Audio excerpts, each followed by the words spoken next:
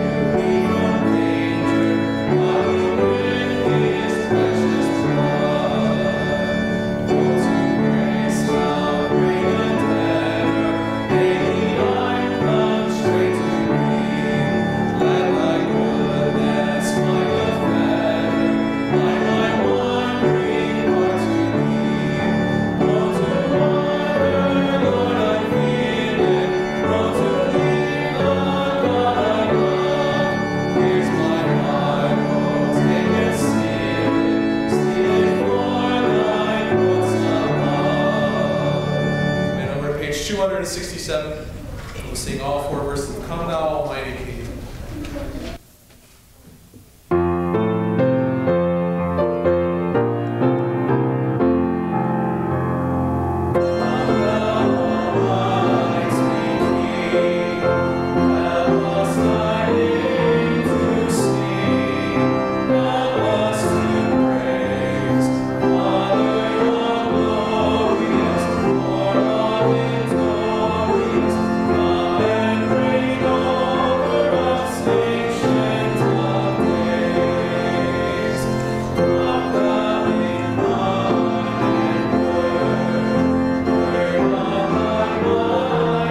Sure.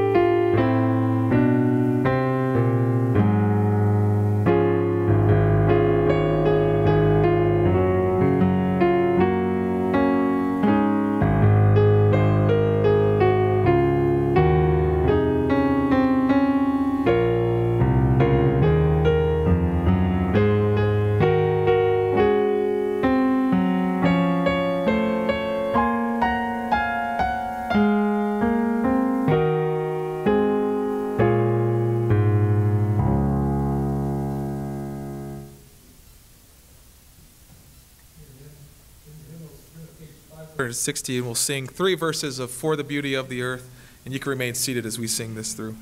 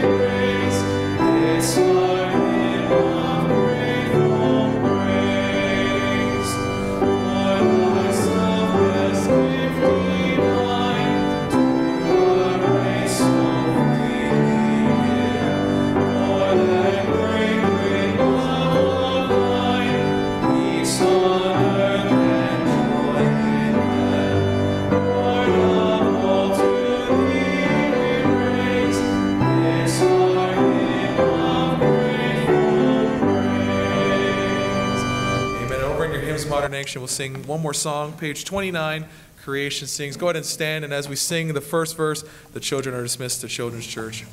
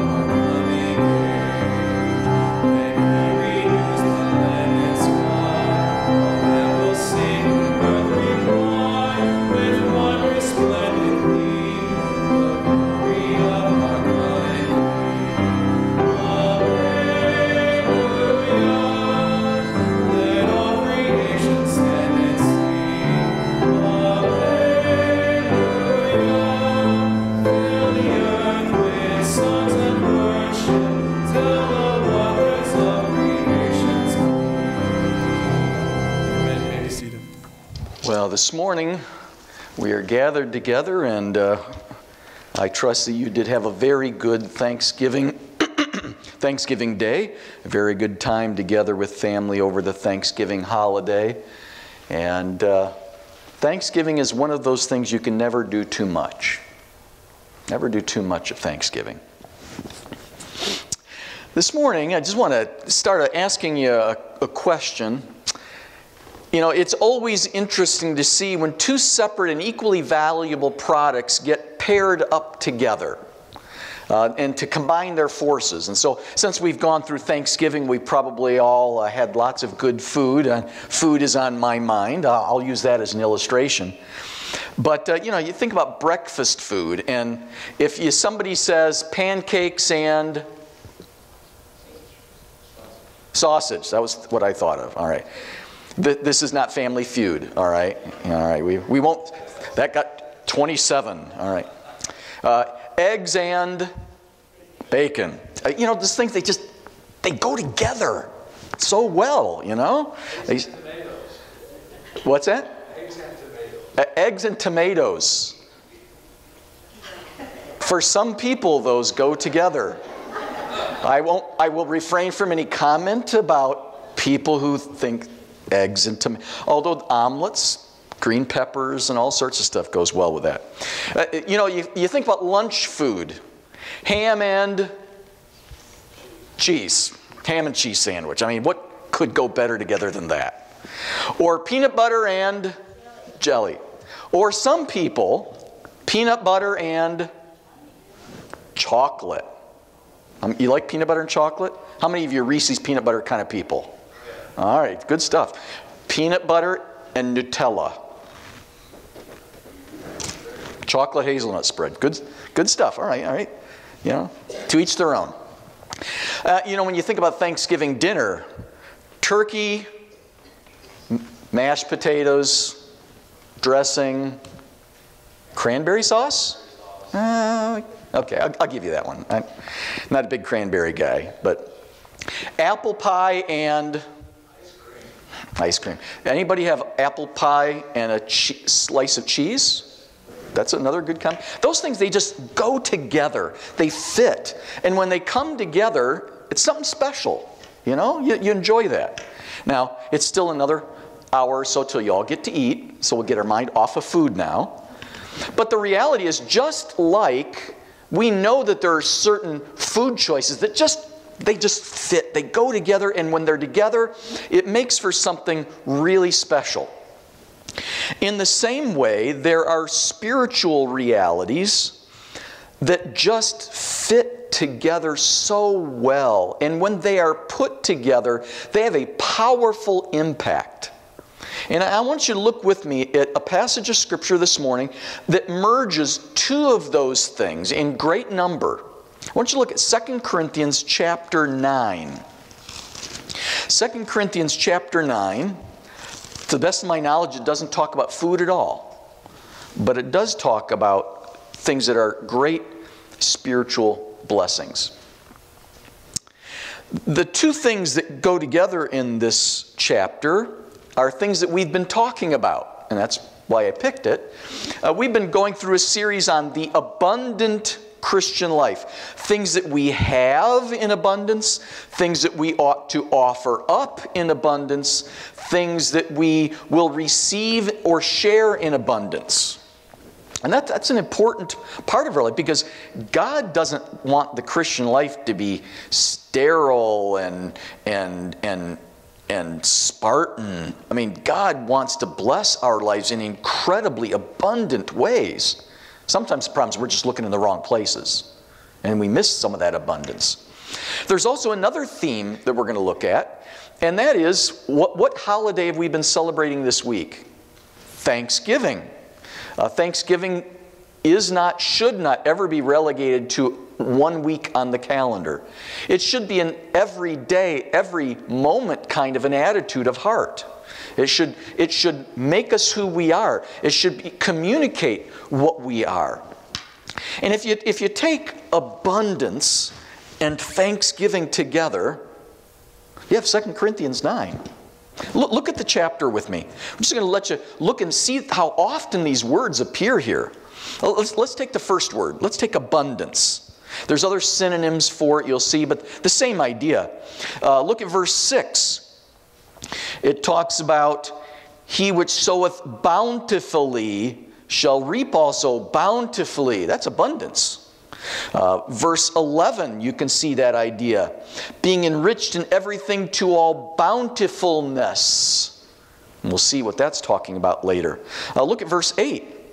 God is able to make all grace abound toward you. Verse 12. For the administration of this service not only supplies the want of the saints, but is abundant also by many thanksgivings unto God. Verse 13, a different word. It talks about, and for your liberal distribution unto them and unto all men. Now, it's not liberal as opposed to conservative. It's liberal as in the sense of generous, overflowing in abundance. It's just liberally applied, liberally distributed. And look at verse 14. And by their prayer for you, which long after you for the exceeding grace of God in you. Because of the exceeding grace of God that's been manifested in one group of people, the other group of people has a deep longing for them. Exceeding amounts of grace. And you can see the words that illustrate that second theme that fits together here. Look at verse 11. Their attitude, their actions, it says, which causes through us thanksgiving to God. I mean, something that had taken place, something that had occurred that involved a number of different people, groups, all functioning together, resulted in thanksgiving being poured out unto God. Look at verse 12. And it says, but is abundant also by many thanksgivings to God. I mean, there was thanksgiving flying off the shelves, like boxes off a Black Friday store shelf. I mean, thanksgiving was being thrust upward to God from people's hearts, thanking God, thanking God, thanking God, thanking God. They were just overflowing with thanksgiving. And look at verse 15. The greatest thanks of all, it says, thanks be unto God for his unspeakable gift. We'll come back to that. But it is unspeakable. It doesn't mean you can't talk about it. It just means no matter how much you talk about it, you can never exhaust the depths of that gift that causes us to be so eternally grateful. So there you have it. I mean, we're looking at abundance, overflowing, exceeding, bountiful, and thanksgiving, thankfulness, giving of thanks. Those two things go together better than peanut butter and jelly, better than peanut butter and Nutella. I mean, they go together better even than turkey, mashed potatoes, and gravy. The fact is, those are things that God purposes and intends that whenever those two things show up, his people just can't stop thanking him. They can't stop operating and doing things in abundance. So what's all that abundance about? What is all that giving of thanks all about? Well, let's think first, before we look at this chapter, about the words of the Lord Jesus.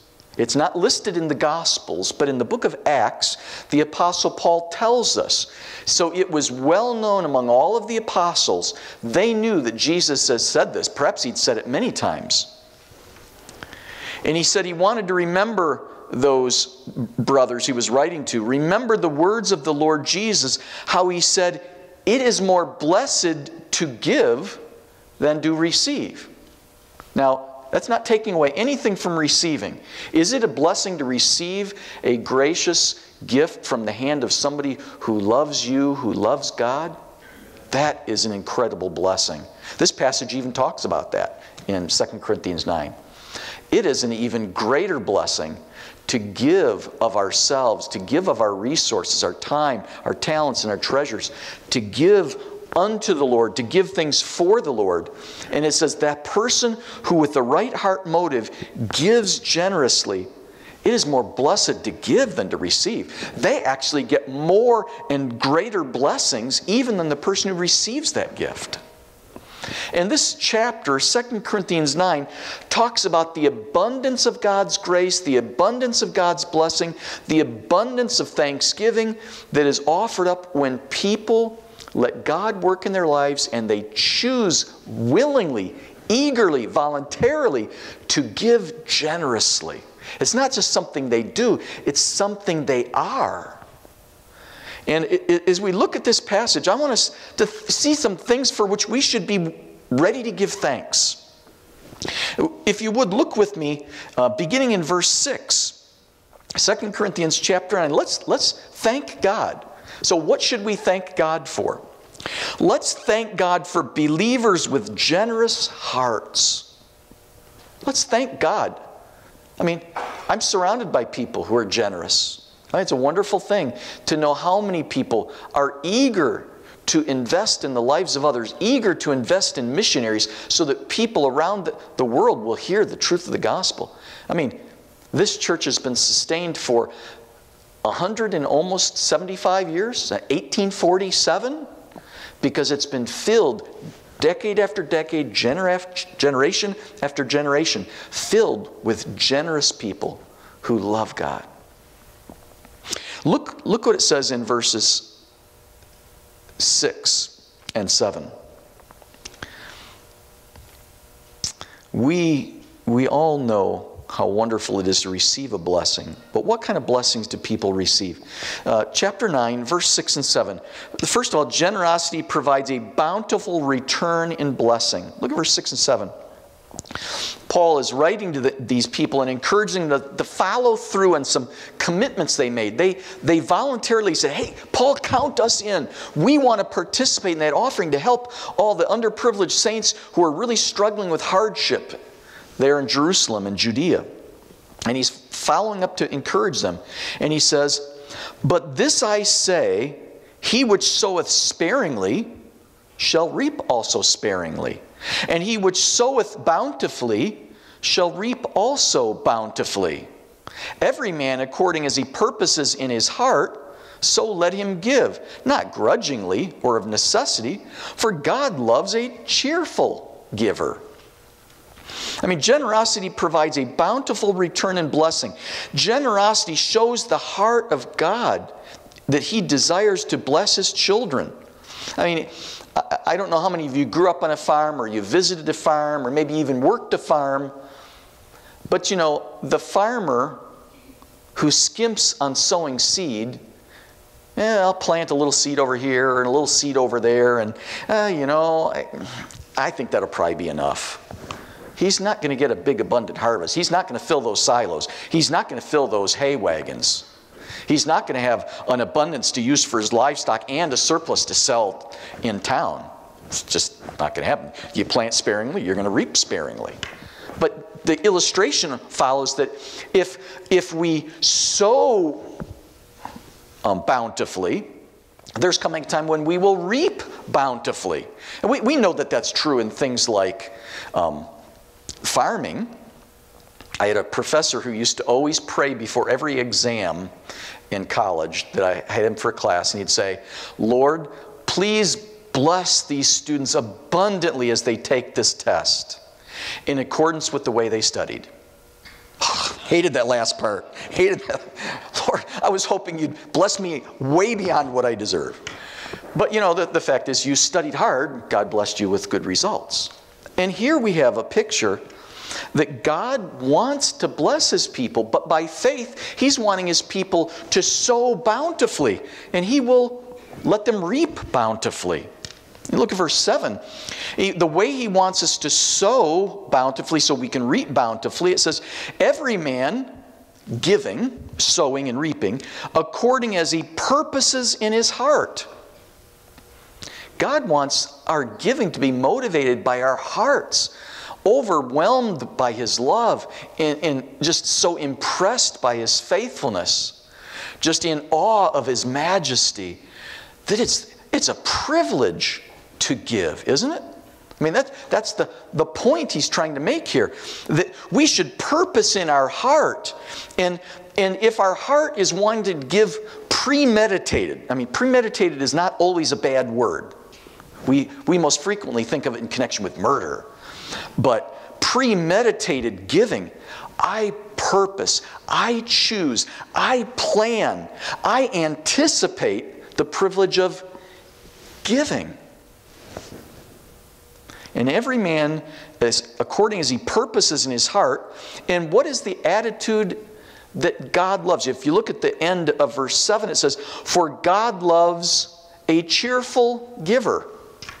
You know the Greek word for that, I'm not expecting anybody to know Greek, but you know the English word, what it sounds like. Hilarious.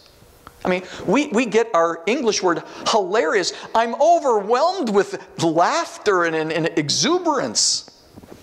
He wants us to have an exuberant attitude about the privilege of giving. Notice the other attitudes that should help us purpose in our heart. He says, "So let him give." That is, purpose and choose and plan and follow through because God has moved upon his heart. So let him give, not grudgingly. Not grudgingly, that is not reluctantly. We should give with sincerity. He says, nor of necessity. Don't give because I feel like I've got to. I don't want to give because if I don't give, somebody's going to say something and somebody's going to hassle me. And, you know, if I don't give, bad things will happen. So I want to rub the magic genie bottle and I'll give so good things will happen. Not that at all. That he wants us to give not of necessity, not under compulsion, that we feel like our arm is twisted, but that we should do it spontaneously, that it flows from our heart. And that we should be cheerful givers, that there's a joyful willingness. And it says, God loves a cheerful giver. God loves a sincere giver. God loves a spontaneous giver. That God loves generous hearts because God's heart is generous, right? And when we give generously, whether it's our time, our talents, our treasures, we're showing forth the likeness of God through our life. Generosity reminds us of God's heart. And generosity is enabled by God's work in our lives. Look at verse 8. Not only does it show our heart, but it shows us that God is working in our hearts. It says in verse 8, "And God is able to make all grace abound toward you, that you, always having all sufficiency in all things, may abound to every good work." Notice the emphasis. All, every. Abound. I mean, the fact is, God wants to work in people's lives to help them abound with opportunity, to abound with resources, so they can abound in showing generosity. Did you know one of the reasons God prospers us is so that we might have more than we need, so that we can give to those in need? Don't steal any longer, but rather work hard with your hands so that you might have to give to those in need. And the fact is, God blesses us and gives us abundance. God provides unique opportunities and resources. He moves in our heart so that we would be able, He'd make all grace abound toward you, that you having all sufficiency or ability in all things may abound to every good work. That we'd be able to follow through on our heart's desire to have a passion to give, to glorify God, and to meet needs. God wants to bless that kind of generous heart. It doesn't mean that we're all going to have bigger houses and more cars and bigger, fatter bank accounts. It doesn't mean that we'll all have second homes, that we'll all be able to fly first class. It doesn't mean that we'll all be able to buy any food we want whenever we want at the grocery store. It doesn't mean that. But it means that God will provide the means for the people who are eager and willing to be a means of God's blessing for His work. He provides for us so that we can share our provision to further the work of the Lord. And God will abundantly bless, not just in material terms, but in spiritual terms. God is able to make all grace abound. And it's not talking about the grace of salvation. Grace means a gift. Salvation is a gift. It's the gift of God, not of works, lest any man should boast. But here he's talking about the gifts He gives to us. He gives us sustaining grace. He gives us saving grace. Here he provides provisional grace, an opportunity to use those resources to serve the Lord and make a difference in the lives of others.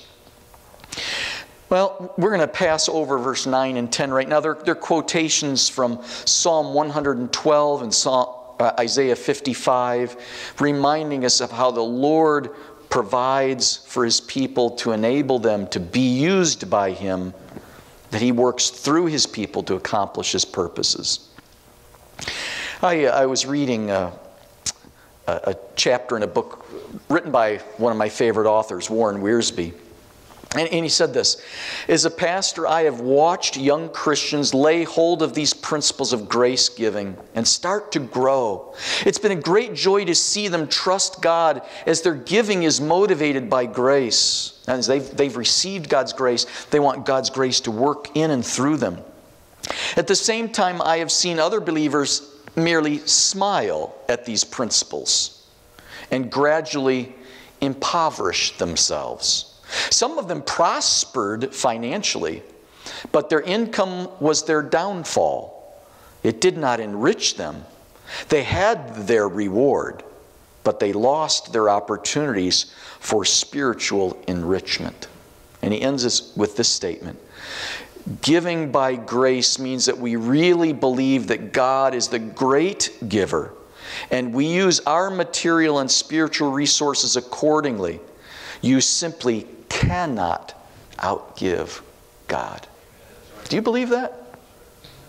God loves cheerful givers who premeditate in their heart that I will give sincerely and spontaneously, joyfully, that I'll be thrilled with the opportunity to do something of eternal significance on this earth, in this life, allowing material things, just stuff, money, greenbacks, whatever you call it, that I'll allow God to work through all of that, and I will receive a flood of blessing in return. It may not be dollar for dollar, thing for thing, but when we are willing to let God work in our heart and through our hands, God floods us with the joy and blessing that is His. I want you to look at verse 12. This is just a short little thing. It's kind of sandwiched in the middle of two principles. But verse 12 reminds us of another important thing to give thanks for. I would summarize it this way. Let's thank God when believers' needs are met. I mean, generosity produces abundant blessing in the believers who are being helped. Look at verse 12.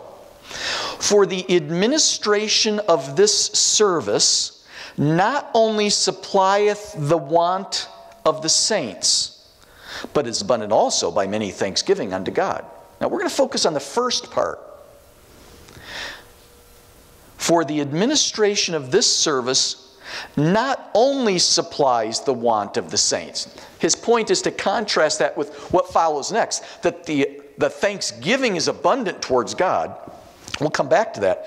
But look at the fact, because people are involved in administering this service, the want of the saints is met.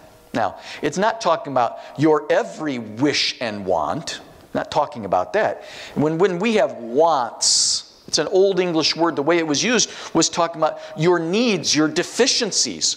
When people are willing to let God work in and through them so that they see it as an opportunity to worship and serve God, the wants, the needs, the deficiencies, the struggles of the saints are met. This word service is the same word that's used to describe priestly service. You know, in the Old Testament, that the priests came to the temple and they performed their service unto the Lord. They would go through their period of time and then they'd be released to go back home. And another group of priests would come in. The same with the Levites, their helpers. And they would cycle in and serve the Lord. And then they'd be released. The same exact word is used to describe believers who are leading in worship of God. Now, we don't have to go find the temple. We don't have to go find clerical robes. We don't have to wait for certain days and perform certain rituals like the Old Testament priests did, as admirable as those things were. We are all, as redeemed believers, we are priests unto the Lord. We don't need a priest in order to go before the Lord. A priest is an intermediary. In the Old Testament, they went to the priests, and the priests offered up their sacrifices for them to the Lord. In many modern religious systems, you don't go directly to the Lord. You go to a priest and you ask him to make contact with the Lord. But you know what the Bible says about us? When it comes to the Scriptures and the promise of salvation, it says there is one God and one mediator between God and man. Who is that? Christ Jesus. There is one mediator between the Father and all of his human creation. It is Jesus Christ who came from heaven to earth, who lived and died to forgive our sins, and anyone who repents of their sin and puts their trust in him has the one and only mediator between all of us sinful mortals and the eternal God who alone can forgive sin and give eternal life, Jesus Christ. All of us are priests. We are able to go directly to the Lord. We don't mediate salvation for anyone else, but we can all, as priests, go directly to the Lord in prayer. In fact, we're invited, come boldly before the throne of grace, that you may obtain mercy and grace to help in time of need. We're invited, come before the throne, come before the altar, come to me and offer up your prayers. Folks, when we give, it is doing spiritual service, is an act of worship as a priest of God, as a New Testament believer. We are coming before a holy God and saying, God, I am doing this so that all the world might see. Now, we're not doing it to be seen of men, because if we do, then we've got our reward.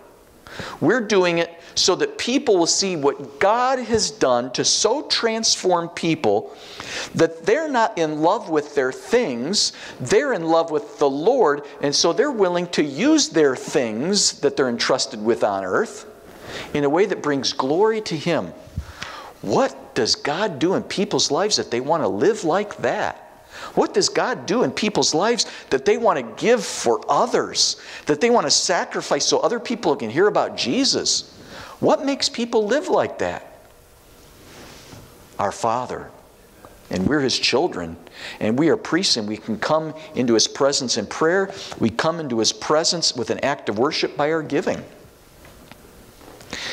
You know, when it says that service, that act of worship unto the Lord, supplieth the want of the saints. Have you ever been on the receiving end?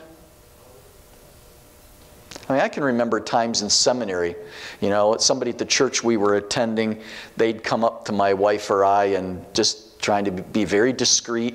They just wanted to make sure they could meet a need. And they'd come up and say, hey, so glad to see you tonight. We're praying for you. And you kind of get that funny feeling like there's something coming between us, between your palm and my palm. And they wait until you know, and you just close your hand and you say, thank you so much. You don't want to look, you're just, I can't believe something. And you say, wow, thank God. God met a need. And as a student, students have needs. I can remember when I was a college student, someone from my home church, he was a well-to-do executive for General Motors, worked for the Cadillac division, did very well in business, one of the most humble, meek men you would ever want to know, a towering man, a giant of a fellow physically. He taught the college and career Sunday school class, and that class blossomed. And he, as an executive, he was able to get a new car at significantly discounted prices every 2 years.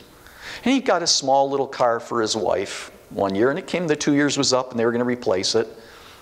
And you know what they did? They sold that car for next to nothing to my parents, and my parents gave that car to me. Now, I don't know if God put a special hedge of protection around that car. Some of you that are old enough might understand. It was a Chevrolet Vega. I saw pictures, we pulled out photo albums over the holiday, and I looked at my baby blue hatchback Chevy Vega 1976, 4-cylinder engine that had those brand new cast iron sleeves that were the cure-all of cure-all problems for Vegas. And you know, God used that family to practically give that car. I mean, my parents paid for it, and then they gave it to me. I drove that car for 6 more years, put another 120,000 miles on it. And for a Chevy Vega, that was an act of God, you know? I mean, drove that thing through the rest of college and the rest all the way through seminary because they knew I had a desire to be able to be involved in local church ministry, out in the chapel ministry, in different churches that really needed help. They knew I wanted to be involved in the Bible club ministry, and I needed transportation. They knew that if I was going to go to seminary, I needed a job so I could not only help pay for college, but start saving money for seminary. And being on the receiving end, do you know what an incredible blessing that was as a 20-year-old young man? Wow. I still thank the Lord for my parents and their generosity, and I thank the Lord for that family who just said, we want to bless somebody. It's only money. If it can be a help to them, if it can accomplish more good for them than what it would sitting in a garage or driveway for us, wow, let's give it to somebody. And they did. And it was an incredible blessing. And we need to thank God when believers' needs are met, not just when it's our needs being met. We can always thank God for that, right? But don't we get excited when somebody else's needs are met? You know, college students, they still in these days, they still have needs. They're still looking for tuition money. They're still struggling to make ends meet and working 2 and 3 part-time jobs on campus and all the studies and church ministry they're involved in. There might be somebody that's got a young family. Young families are always up against it. All the expenses, you know, especially when you have limited income and maximized expenses, when you're raising those young kids. What a blessing to help somebody like that. You know, there's just so many opportunities. And this passage reminds us that there are incredible blessings for which we ought to thank God when believers' needs, their real wants, not their wishes and wants, but their lack is provided for. And we should thank God when He uses people to meet those needs. Generous giving meets real needs because it is an expression of love for others. God loves me so much, I want to love others like He's loved me. It's an extension of God's grace through us to them. God has done so much for me that I don't deserve. I want to find a way to pass along that blessing to somebody else who has a need. It's an expression of humility in our part before God. It's God that has provided for my needs, and I desire to be used of the Lord to help meet someone else's needs. I want to let God use me. It's not, look what I did. It's look what God did. I'm just so thankful to be a conduit for that. And we should thank God when the needs of believers are met. But I want you to look at the last couple of verses in this passage because it reminds us of another thing. That we should thank God for His praiseworthy work. And when we talked about it's praiseworthy when God's people give. It is praiseworthy when God's people's needs are met because somebody else gave. But ultimately, those things pale into significance when we look at the fact that we should thank God because He is ultimately praiseworthy. Generosity results in God being glorified and thanked. I mean, that's ultimately why we don't do our giving for other men to see. Otherwise, we have our reward. I mean, if people go, ooh, and, ah, wow, you just got your whole reward all dumped in one basket right there. That's all there is. It's done. But if we give so that God gets the glory, I mean, somebody might know that you gave. It's not like it has to always be impossible for anybody to figure out. You don't have to enlist the CIA to hide the fact that somebody gave something to somebody. But you don't do it to receive attention. You don't do it for the praise of men. You do it for the glory of God. And when people do give generously, when people's needs are met because of love and grace and humility, That kind of generosity results in God being glorified and God's people offering up thanksgiving to Him. Look at verse 11. Because we're going to look at a part of verse 11, a part of verse 12, and then verse 13 to 15. Verse 11. You have been enriched in everything to all bountifulness, which causes through us thanksgiving to God. Now, what does he mean? God has worked and allowed you to have the resources and the motivation to give generously. We received the offering, we delivered the offering, and when it was delivered and it had its intended effect, people spontaneously broke out in thanksgiving to God. I mean, they were thankful for the people that gave it, they were thankful for the people who delivered it, but they broke out in thanksgiving to God for what He had done to motivate those people, to have trustworthy people who cared enough to risk their lives to deliver it to meet the need. Causes through us thanksgiving to God. Look at verse 12. For the administration of this service, that is the fulfillment of this offering that was being delivered to the saints in Jerusalem and Judea, not only supplies the want of the saints, but is abundant also by many thanksgivings unto God. I mean, it wasn't just thanksgiving, it was abundant thanksgiving by many different people who were lifting up prayers and glorifying and thanking God for all He had done. Is that a good thing? Ultimately, what is the highest purpose of humanity? To glorify God and to enjoy Him forever. It's the chief end and purpose of mankind. To glorify God and to enjoy Him forever. And only God's redeemed people can fully do that. Humankind who do good things because of God's common grace, they bring some glory to God in a limited sense. But those whose lives will eternally bring glory to God are those who've been redeemed and who love Him and want to serve Him and thank Him. Look at verse 13 to 15. Verse 13 says, while by the experiment of this ministration, I mean the execution of this gift offering, they glorify God. Now, notice the next phrase. They glorify God because you've given this offering, somebody delivered it, they've received it, they glorify God. Notice what the focus is. They glorify God for your professed subjection unto the gospel of Christ and for your liberal distribution unto them and unto all men. You know what caused them to glorify God? When they saw people who said, I know and love Jesus. Jesus loved me. He gave Himself for me. I want to give myself for Jesus. Because He has saved me by the gospel, I want to obey the gospel. I want to live a life that is surrendered and obedient to Him because He is my Savior and my Lord. He's the one who saves me. He's the one who keeps me. He's the one who directs and controls me. He's the one who's waiting for me. He's the one that I sing of, my love for Him, and I look for the day when I'll be with Him. And they glorified God because these people's profession of faith worked out in real life. You could tell it was the real deal. It was the powerful, authentic. These people professed Christ, and it showed that God had done a spiritually transforming work in their heart.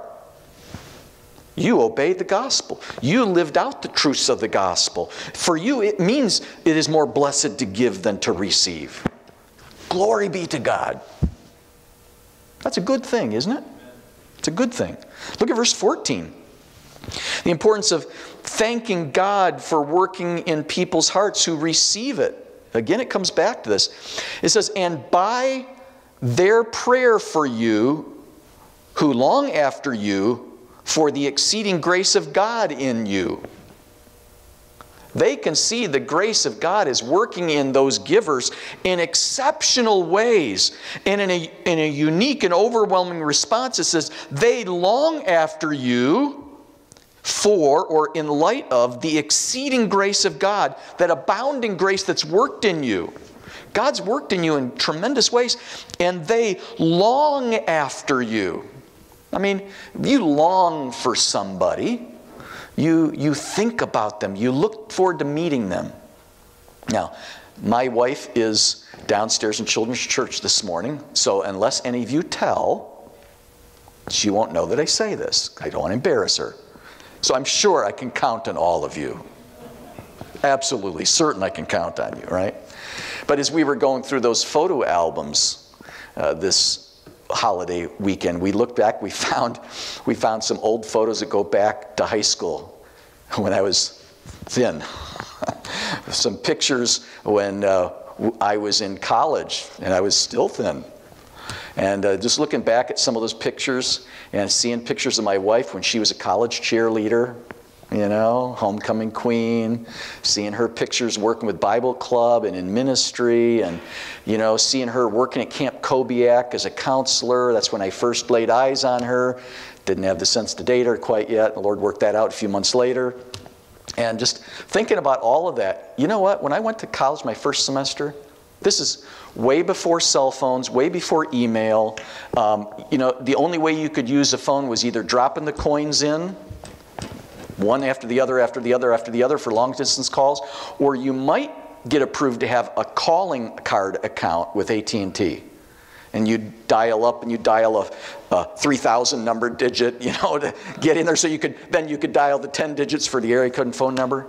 Do you know how many letters my wife wrote to me in the first semester of college? Well, she was finishing high school that fall, as she graduated early, and I was my first semester at college. I saved them. I actually took a magic marker and wrote in consecutive numerical order the number of each letter. Now, I wish I still had them somewhere in one of our moves. They found their way into a basket. But 88 letters in 4 months. Do the math. You know what? I longed for her that fall. I longed to, any woman who would write me that many letters late at night after going to school all day and working a part-time job and coming home and doing all her schoolwork and writing letters by flashlight. Anybody that would write me 88 letters deserves me to be paying a lot of attention. And praise God. Yes. June 21st, 1980, became official. And we've celebrated 37 and a half years together as husband and wife. But you know what? I longed after her. And you know what? Believers long after people that God uses powerfully in their lives. They longed after you for the exceeding grace of God that was manifested in you. But it ends with something that even tops that. It ends with verse 15, that we should be thankful for God's work in the world through Christ. Look at verse 15. Thanks be unto God. Not just for what we were able to do for God, not just for how people responded when something was done for them through the work of God, but thankful for what God Himself did directly and only by Himself. Verse 15. Thanks be unto God for His unspeakable gift. What is that unspeakable gift? It's not a gift that we're not supposed to talk about. It's a gift that no matter how much we talk about it, we could never exhaust it. We could never write enough about what was done. We could never speak enough. We could never do enough. I mean, chapter 8 of this very book, verse 9, it speaks, and I was thinking it was chapter 8, verse 9, and I got the wrong verse. Well, that would not be good. Here it is. For you know, I was looking at verse 8, that's why. Verse 9, for you know the grace of our Lord Jesus Christ, that is the gift, the undeserved gift of our Lord Jesus Christ, that though He was rich, yet for your sakes He became poor, that you through His poverty might be rich. That though Christ was rich as the creator of the universe, as a member of the eternal Godhead, he became poor. I mean, he brought himself down to low estate, took upon himself all the limitations of humanity. And through that poorness, that poverty, both figuratively and literally, he was poor in that God chose to live like man. But he lived a poor life. His family struggled.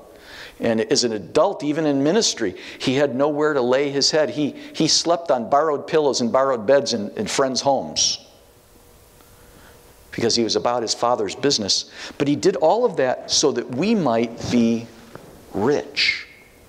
Not the bank account, not the car, not the house, so that we might be rich in having received the grace of God that gives us the gift of eternal life that has no price tag you could put on it, and can never be stolen, can never be taken away. Folks, abundance and thanksgiving are meant to go together. And for the Christian, they go together perfectly in the context of Christ-inspired, love-motivated generosity that meets the needs of the saints, that accomplishes the work of God, that brings glory, and people praying and offering thanksgiving to our great God. Aren't you thankful? Don't you want to join me in giving glory to God for all that He has done? Let's let His heartbeat of generosity be our heartbeat, and share with people the greatest gift of all, that Jesus Christ came to earth, lived and died, so that they might have spiritual riches and eternal life with Christ. Let's pray. Heavenly Father, we thank you so much. Lord, this passage of Scripture has so much there. And Lord, I pray that we could absorb a fraction of it, that we could put into practice and implement as much of it as we can understand. And Father, we thank you. We want to give praise and glory to you. We are so grateful for all you have done for us, so grateful for what you have done in others, so grateful for what you have done through others to minister to us and meet needs. And Father, may you find us willing to be your servants, to be used to meet the needs of others. And we thank you, Father, above all, for that unspeakable gift, Christ Himself, that a loving Heavenly Father loved the world so much that He gave His only begotten Son, that whosoever believeth in Him should not perish, but have everlasting life. Thank you, God. We praise and glorify your name. We thank you because of Jesus Christ and through all that He's done to make it possible for us to be your children. Amen.